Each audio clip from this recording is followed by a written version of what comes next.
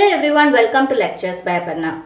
In today's video, we will see doubly stochastic matrix.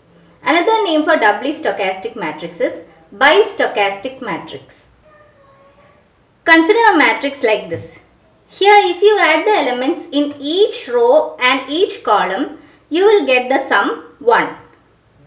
In the first column, if you add, this is the first column, if you add 1 by 2 plus 1 by 4 plus 1 by 4, you will get the sum as 1. Similarly, in the second column, if you add 1 by 4 plus 0 plus 3 by 4, you will get the sum as 1. Now consider the first row. If you add 1 by 2 plus 1 by 4 plus 1 by 4, you will get the sum as 1. So if every row and every column sums to 1, such a matrix is called a doubly stochastic matrix. So doubly stochastic matrix is a square matrix X equal to Xij, where Xij indicates element in the ith row and jth column. It will be a matrix of non-negative real numbers, each of whose rows and columns sums to 1.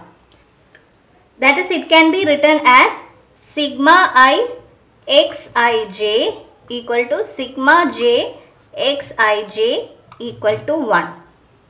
So if you write this matrix in Xij form, it will be like this. Now here, if you consider this column and add the elements, it will be x11 plus x21 plus x31. That is equal to this column. So 1 by 2 plus 1 by 4 plus 1 by 4 equal to 1. So the sum is 1.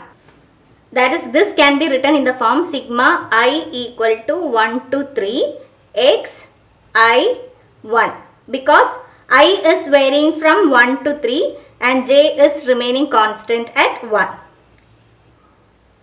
That is, sigma I Xij indicates you are adding all the elements in a column. Sigma I Xij equal to 1 means in that column you get the sum equal to 1.